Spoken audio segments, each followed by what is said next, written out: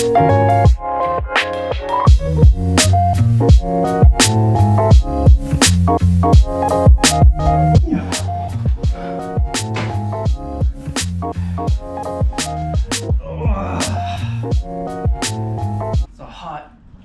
day today. Amazing day, amazing day. Hot and beautiful today in Japan. Hot and beautiful. Hi, YouTubers. We're here again with Jason. Back again. We have a beautiful day. 7 days of typhoon and rain. One beautiful day and then another 7 days. So we decided to do some few amazing videos on how to put few things.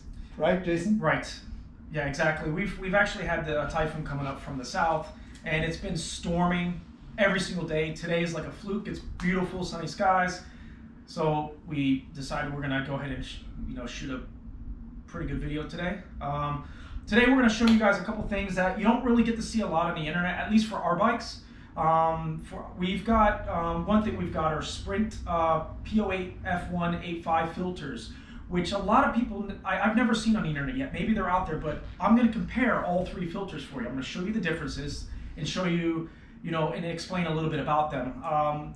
There's three different Sprint filters. We'll get into that a little bit later. Ash has also brought some different parts for his bike, and if we have time today, we'll also put those in. So I've got a Sprint filter for my final edition.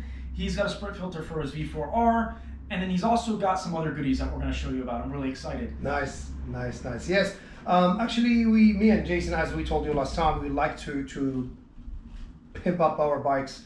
And we really want to know what do we buy. But actually, in internet, we found out that there aren't enough videos, right? How to put the sprockets, how to put this and that. So we just, to be honest with you, is try and error. If you look at Jason's corner there, he has so much CNC parts. So few parts sometimes he bought and he couldn't fit them for his bike. So he for example, the clip-ons, he gave them to me because he couldn't fit them in his. So we don't want you to do this kind of mistakes. We don't want you to lose your money. Since we're doing it anyways, we want to have a few videos for you, so we can basically spread the knowledge. All right. Yeah. So should we show them what do we have in terms of parts, or? Yeah, sure. Let's go ahead and move on to that. All right. Very exciting. Hey, Jason.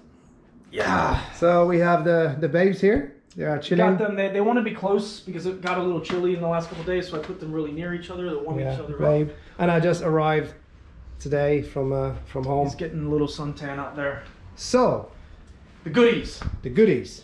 So this here, later we'll show you a little bit more detail. This here is the Sprint, look at that. This is the Sprint P08F1-85. A lot of people get this confused with the P16 for the race filter. The P16 is a race filter. However, it is not waterproof. This is waterproof, and this actually lets a lot more air through. This lets up to like 15,000 milliliters or whatever of air. It's crazy. Yeah, whereas the P16 only lets 10,000. Wow. So, and then I have right here, I've got the other ones here. This is a P08. And after we get the P16 out of my bike, I'll show you. This is the grade 2, right? From some super light, is it the same? This is the P08 regular one. Usually you'll get if you get like an Acropovic system, lots of them come with this. This is a race filter. Right. But as you can see, it's you can't see his face. You can see nothing here. Right. Yeah. And honestly, if I blow through this, I could feel the breeze on my fingertips. Okay, if I blow on this, I don't feel anything. The other thing is you could spill water on this. It's waterproof, which is perfect. You get caught in the rain, you don't got to worry about water getting your engine. This one is not waterproof. This one also lets only 5,000 milliliters of air through there, which is still good compared to a regular paper filter. Both of these are an upgrade from stock. But this is the way to go. These filters run about, I would say after shipping and everything, probably about $300. Right. So they're expensive, but were they that expensive? I can't remember how much I bought with them. shipping and everything, I would say you'll spend $250 to $300. Yeah. But they're a lifetime. Where did you get yours from? Oh crap. Omni Racing? Was it? I don't remember. One of them, I've gotten them for 3 different places because usually we get our stuff from Desmohar, as we said, but Desmohar doesn't have these filters yet. So I've gotten, I think, one from Conquest Racing and another one from Omnia Racing back in the day. And then there was another one that I bought from a company called Genial Motors. These are all, I think these are all in Italy, all these companies. Nice. Yeah, I mean, this is, a lot of people say that's a lot of money for a filter, but honestly, this filter will last you forever. Forever. You just blow it out with an air gun or you blow it out. and it's clean again. You don't ever have to buy another filter, so it's definitely worth the investment. Do you have an OEM like the first one before the filter? No, there's no reason to keep an OEM filter. Yeah, come on. Yeah. Okay. So that's the filter real quick. Let's take a look at what else Ash's goodies. So Ash has got a beautiful AM Factory triple clamp. This thing is a beautiful piece of artwork right here. If you want to see it compared to my CNC, so my bike has the CNC Primac Racing on it. This is the AM Factory. They both look beautiful. And both of them are just the same to install. Nothing too difficult, I would say. Beautiful, very good craftsmanship on AM Factory here. These are the clip-ons which Ash got that were originally mine, and actually it's not that they didn't fit. The difference between these clip-ons and other clip-ons on the internet is these ones are actually make the stance of the bike a little bit wider, right. A little wider, and to be honest, I didn't really want that, so I decided to get a different set of CNC clip-ons. So Ash has a V4R, which is a wide bike, so having wider clip-ons also is is not bad. It wouldn't look bad on my bike. I like to be a little bit more tight. Yeah. So that was the only difference. They all have the same size Öhlins.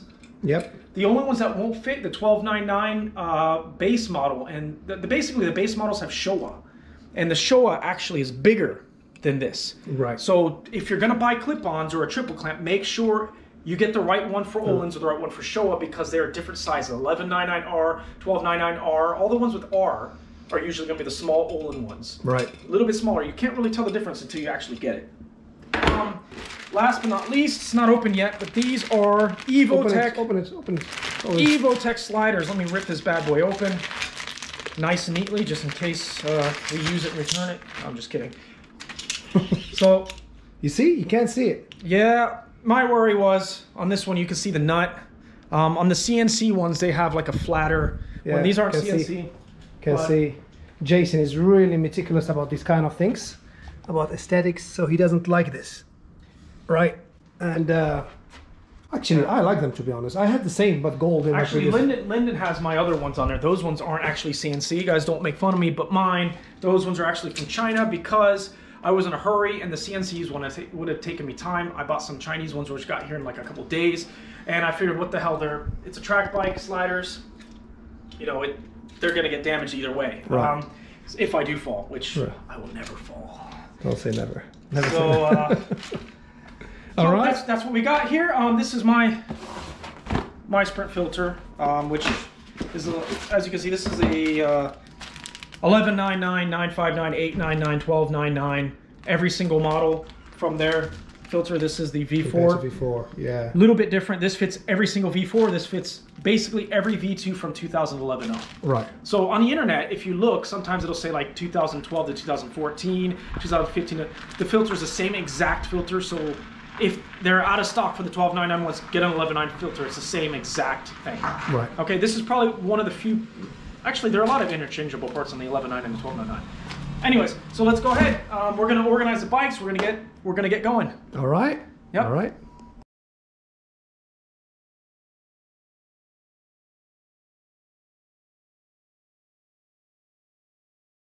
Yeah. So I'll talk as well. Yeah, talk. Because I'm explaining it to you as well. So on a 1299 and 1199, 899, they all have the same thing. First thing you want to do is take off these bolts here. These two cap bolts. Put them aside somewhere where you won't lose them. Some people are very OCD, and they like to put their bolts in a specific spot, so they put them in the right order, but to be honest, lots of these bolts are exactly the same. I'm gonna go ahead and take the seat off.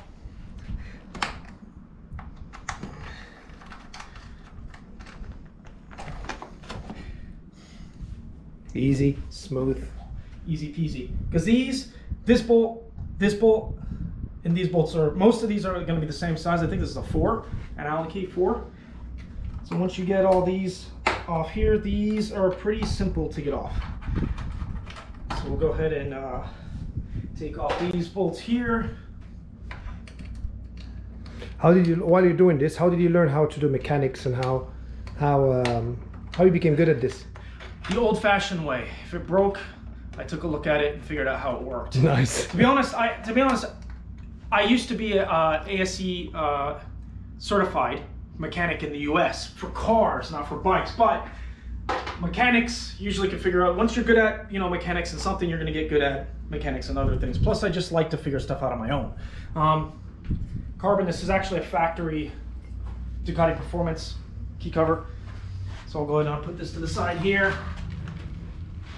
Next thing we got to do, you need an 8mm. That wasn't good. 8mm. Okay, so 8mm. Take these bad boys off right here. These are lock nuts. There's 2 of them. Sounds like Guy. That's Guy. Really? On his V4, yeah. So we'll take off these 2 here. And you're not supposed to drop bolts, but I just dropped one because I'm kind of rushing to keep the video a little short. It's all right, man. Take your time. Enjoy. Yeah. If anybody has any questions or how did you get this or that off or blah, blah, blah, please ask us in the comments. Then we've got 2 bad boys, which is the next size up from the 4. I guess it's a, I don't know, 5 or 6 or whatever. So the next size up from the 4. There's nothing in between. We'll take them off here. So basically what this is just the mount that holds down the gas tank.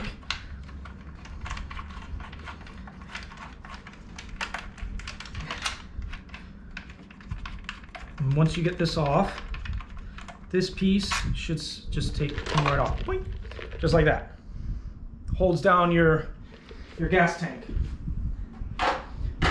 Okay, so once you get that off, the other thing you need to do is you got to take off these carbon pieces here, this piece and this piece. What you got to do is you have to slide it forward. So actually it's kind of tricky. Ash, can you come around here? The stock on some of these bikes, the stock ones have some secret clips. This one, what you do is you lift up here and you get that piece in here. You see how there's like a little hook there? Then after that you slide it forward and then you lift up. And then on here, as you lift up, you're going to be pulling outward because there's another clip right in here, which is separate from these ones, like so. And then, let me get in this position here. There we go. And we're good to go.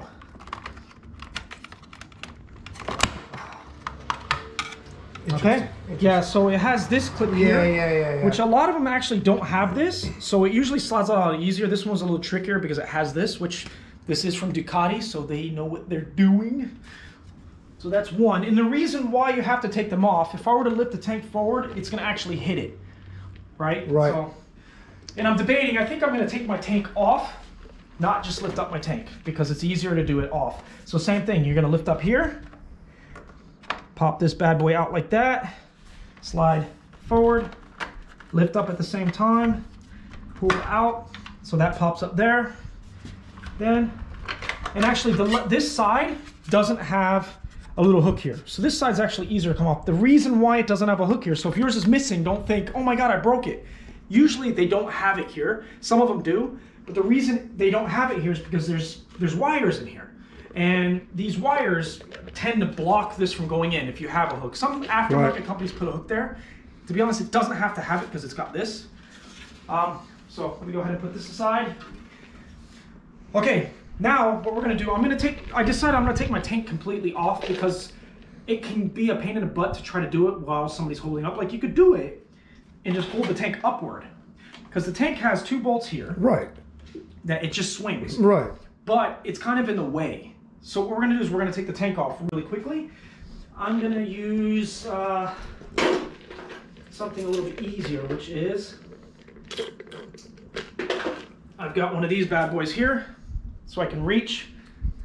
Okay, this is a little bit bigger than the other one I have, and what we're gonna do is we're gonna take these ones out here, because we're gonna take the tank off completely. These shouldn't be too tight because they're actually just to hold the tank down. They have rubber grommets in there, so you can actually over tighten, even strip it because of the rubber. You think that you're tightening it down, but actually you can over tighten it. So once you get it loose, you take it out, and also take that out too. A lot of people forget to take this out, and they're like, I got the bolt out, but the tank won't come off because you have to get this out as well. So let's go ahead and put that aside here. And be careful, most people, I recommend covering your tank with like towels or something to keep it from getting damaged, but I've actually done this a million times, so I've never scratched, though I don't want to jinx myself. So I know where to do it and how to do it, but like, for example, if you're doing this, boom, and you hit that, you're gonna be very sorry, or the other way and hit your tank, so you gotta be very careful. I don't always follow all the rules, just so you know, so just because I do it this way doesn't necessarily mean it's the right way. Okay, so once you get that out, and another tip, try not to hold tools above your bike as you're working on it, trying to do something, because odds are you might drop something, a socket could fall off and hit your tank. Try to keep tools away from the top, above your bike. Yeah, that's my biggest tip possible. So now, the big part, you lift this up, you're gonna have a ground here. You unplug the ground, this is the ground of the fuel pump. Then you unplug your fuel pump, which is here, there's a little clip here. You push the clip up and you push out, and it comes out. Then, when you lift up a little bit higher, you have your gas line right here, okay? I'm gonna grab a little rag so I don't drip gas down, because every time you do it, you're gonna get a little bit of gas.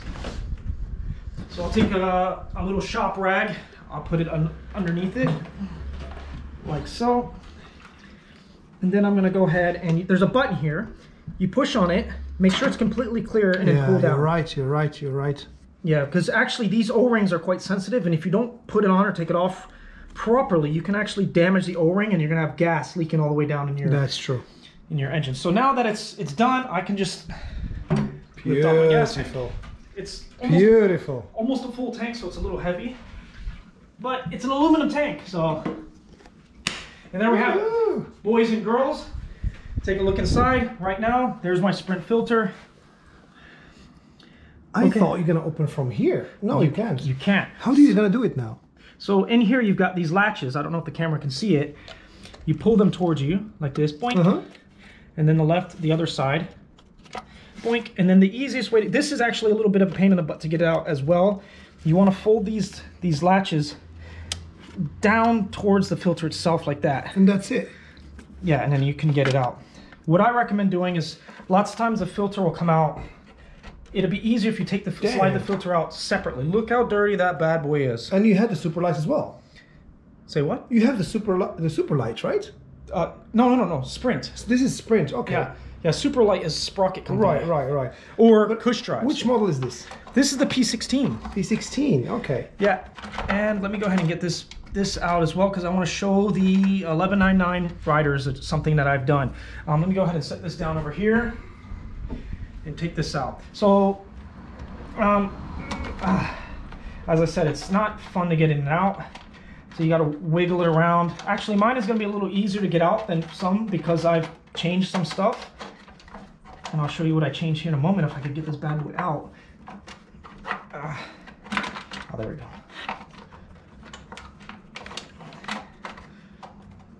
This is not easy to get out. Oh. It's just so hard to get these things out because I don't want to take off the clips. I don't even have to take this out, to be honest. You have to put it in the other. I think it's wider there. Yeah, like this way. There we go. So now, I'll get that out of the way. This out of the way. There we go. Just got a little bit of gas on me. So when you guys get down yours are going to look a little bit different than this, as you can see. There's nothing here. What I actually did is the stock one has a metal mesh plate kind of thing here.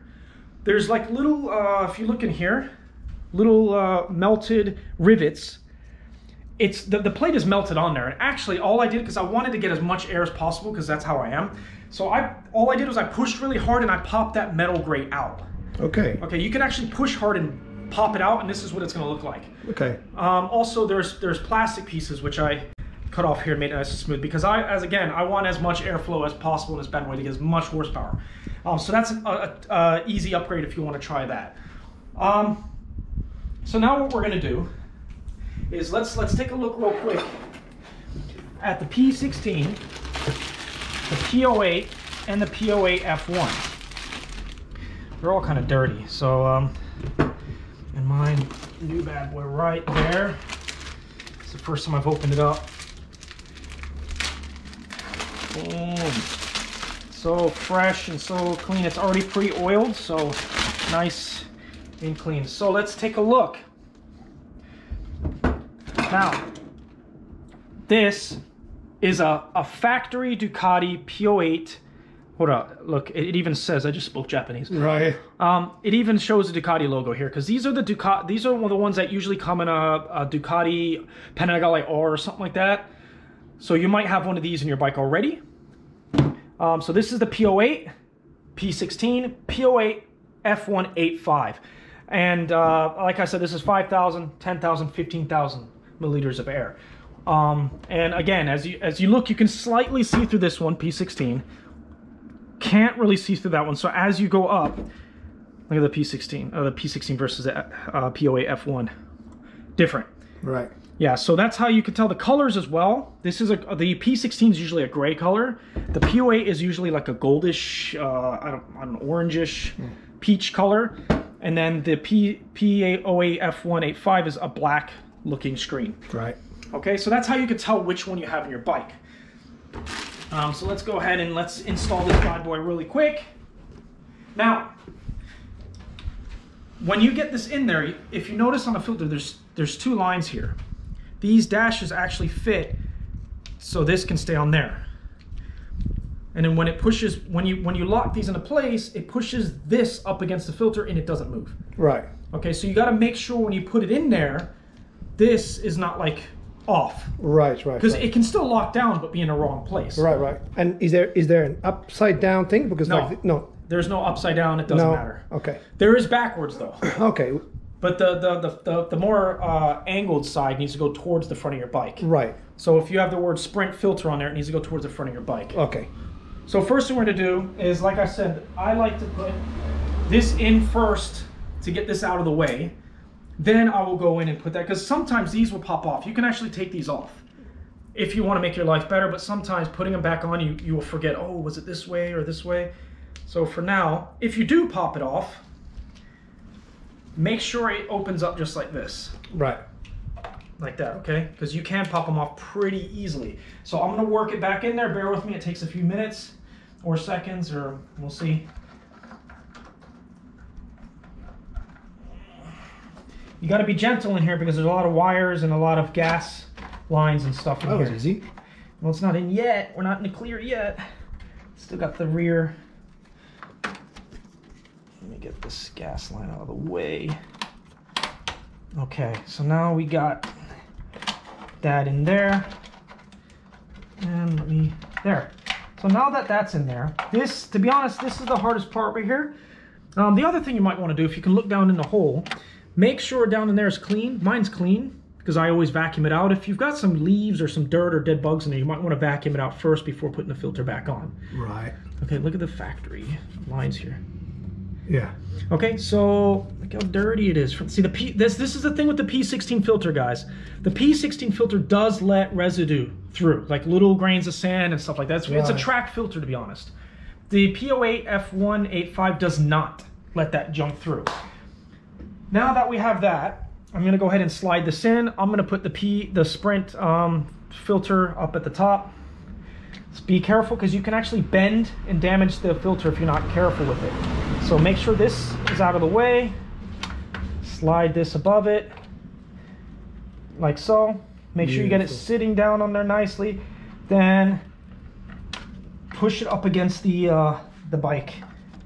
You'll feel it. It won't click in place. You're not going to feel it click or anything. So it's kind of hard sometimes to know if you've got it or not. I've done it a billion times, so I'm kind of like comfortable with doing it. But it can be a big pain in the butt to get it in there. And then once you get it in, once I make sure it's in place, you pop this over just like that. And I think that's a job well done. Now, guys, I probably made it look a little easy. To be honest, it's not this easy. So if you're struggling, sometimes when I put this in, there are days where I can't get it, honestly, and it's just a pain in the butt. Take a break. Don't get upset. Chill out. Try again. Because sometimes I'll get frustrated because it just won't go in. It'll slide off of the little bracket or something, or the bracket piece will fall off. Lots of things can happen. So just take your time. be careful. And then again, make sure those lines are in the filter. Like I'm checking mine right now. Beautiful. Mine is perfect. So that's it. Now did you lock this side? They're locked. That side. Even this side? I left it locked. So when I put it on, it was already hard. That's why this side was kind of hard when I pushed it. It was like, bam! Got it. Usually you can do both at the same time, but I found out this way is actually easier to hold it in place. Okay, perfect. Yeah, so now that we've got that done, I'm gonna just double check, make sure everything's clean in there. It's a good time to clean out your throttle bodies, especially if you have a P16 filter in here, because like I said, the P16 filter can get some garbage in here. So you clean out the throttle body, you can vacuum it out or whatnot. There's always a little bit of dirt in here. And cleaner air burns better than dirty air. Clean it out. Also, I've already done it last time I put, because that P16 filter's only been there for a couple months. I swapped it out because it was from my R. I put a P08F1-85 in there and put the P16 in here. And now I'm taking the P16 out because I love that P08F1 that much. You said, man, you made me buy it. God damn it. Yep. One of the best things you ever buy in your life. You know you got the best intake, the best intake management system there on these bikes. So after you clean it up, let me see if I can get down in there to clean this one out.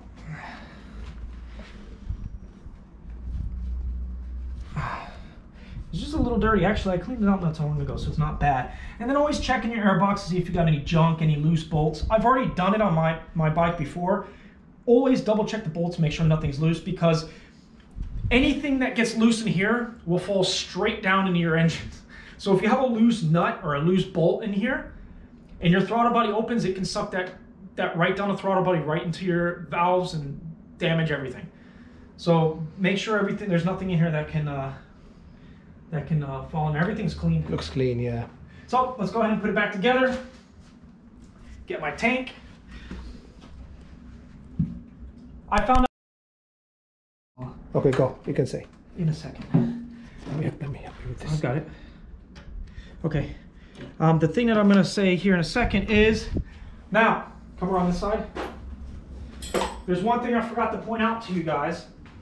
There's two tubes up here. These are drain tubes. These are overflow tubes for your gas. Okay, there's two of them. There's one for the cap and actually there's two, one for above the cap, one for below the cap. They drain out to the bottom of your bike right here. If you don't have them connected, it's not a big deal, but it'll get like residue and shit on the inside of your bike. So what I did was I hooked up the back first and I left the front loose so I could pop them on there. So, and it doesn't matter which one is which? No, because my bike, these bikes used to have a charcoal canister on them. Now these Panigales from the factory come with a charcoal canister. One of these drain pipes actually go down here, inside here to a charcoal canister. Actually, I removed the charcoal canister with a kit, and now I don't have it anymore. So I don't have to worry about that. Let me make sure I get this tube. That's why this tube's actually longer, because I made it longer so it's easier to reach. Once you get it on there. There you go, and then I'm going to use pliers to wiggle it up. There we go. So now, I just pulled it out because I accidentally had that in the can. So, one more time. Okay, everything is nice and ready to go.